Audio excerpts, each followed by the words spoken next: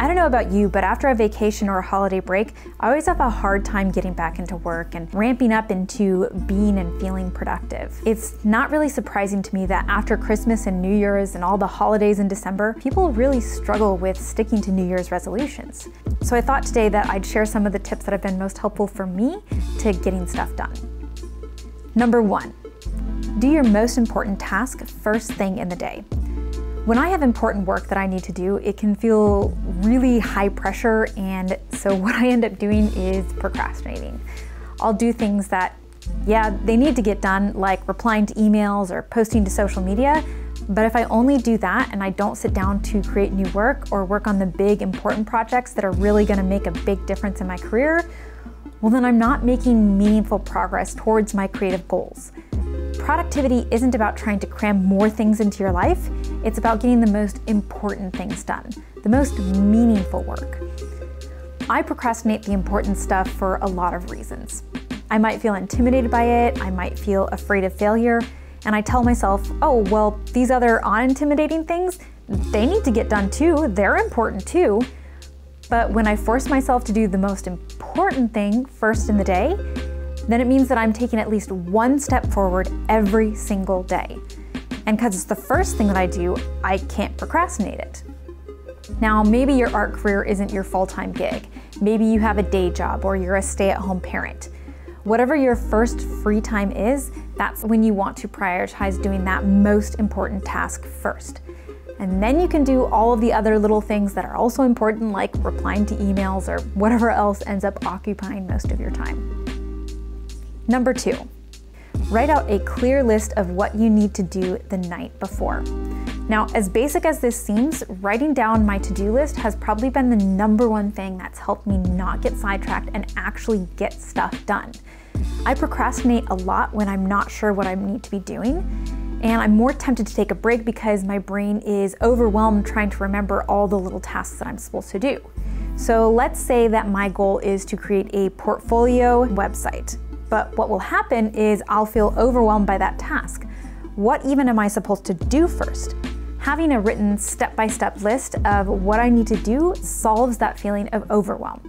So I'll write down, pick out 10 pieces of artwork that I want to put on my portfolio website. That is so much more manageable. I know exactly what I'm supposed to do. I won't get sidetracked by all the other parts of the website I'm supposed to work on. And then the next thing on the list would be pick out a headshot and then write a bio. These items are concrete, they're clear. It doesn't leave me any questions of what I'm supposed to be doing. And writing it out the night before means I know exactly what I need to do first thing when I get started the next day. No wasted time. Number 3, use peer pressure to your advantage. So some of us are really good at setting deadlines for ourselves and sticking to them. And a lot of people that just doesn't work for. If you find that you can't stick to deadlines just because you've set them for yourself, you're not alone. A lot of people need that extra motivation of someone else expecting something of you. So joining an exercise class is a great example of this in action because you have the motivation of other people expecting you to show up. You've essentially paid someone to hold you accountable to going to the gym and actually doing the work. You're probably not going to sit in the back of the yoga class and not do the stretches. Whereas if you went to the gym by yourself, you might just leave after being there for 5 minutes or not really feel committed to actually doing the work. As far as an art context goes, you can get yourself an accountability buddy where you share with each other your creative goals and check in with each other once a week. Or you can pair up with someone else on a project knowing that the other person can't finish their half of the project until you finish yours. And that can be really motivating for you. You don't need to develop more willpower. You need to find ways to get others to put expectations on you so that you can create that motivation to do the thing. Another great way to do this is to make a bet with a friend. Tell them, hey, if I don't finish a drawing every week, I owe you 50 bucks. And that'll motivate them to check up on you and make sure that you're holding up your end of the deal. And that will also help you feel the pressure of like, okay, I'm gonna stick to this thing. I'm actually gonna make a drawing every week. Number 4, getting in a good mental headspace. When I tell myself that I'm lazy or I'm not good enough or I'm not productive enough or I'm not talented enough, it's really difficult for me to make progress on my creative goals because I feel really discouraged to work on them. And when I think positively about myself and my work, Ideas come more easily to me and I work faster. That negative mindset of, I can't do this, I'm not good enough, I'm not talented enough, that kind of negative self-talk, it destroys my productivity, possibly more than anything else that I do.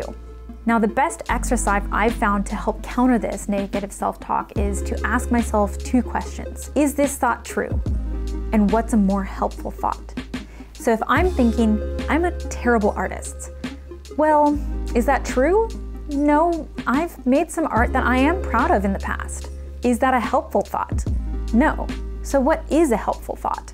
Well, a helpful thought is I am growing and expanding as an artist, and I am learning new skills and getting better at this. Every single painting that I make is a little bit of progress. And that thought, that is much more helpful. It's much more encouraging, and it helps me feel good about sitting down to do the work. Number 5, design an environment that makes it easier for you to be productive. We naturally gravitate towards the easiest option. If you have to clean out old dirty paintbrushes and clear out a space before you can actually sit down and work on a drawing, that's going to create some resistance for you. So make it easier for yourself by having an area that's ready to go to do your work. If you want to paint more, then have a dedicated space with the materials ready to go. And so that means that when you finish your last painting session, always wash out your paintbrushes so that it's easy for you to start next time. If you use a lot of white paint, always have a backup tube so that if you run out, you don't have the excuse of, oh, well, I can't paint because I don't have enough white paint. You'll always have a backup. If you need to do photo shoots, have your lights always set up and your backdrops laid out. Number 6, finding motivation. It's hard to sit down and get to work when you don't feel inspired or motivated. The tricky thing about motivation though, sometimes it doesn't show up until you do. Even if you don't feel motivated, when you sit down and start doing the work, sometimes the motivation shows up. And motivation is just a feeling. Just because you don't feel like sitting down to make art doesn't mean you can't sit down to make art. But honestly, that's nice in theory. Just do it. Don't worry about how you feel.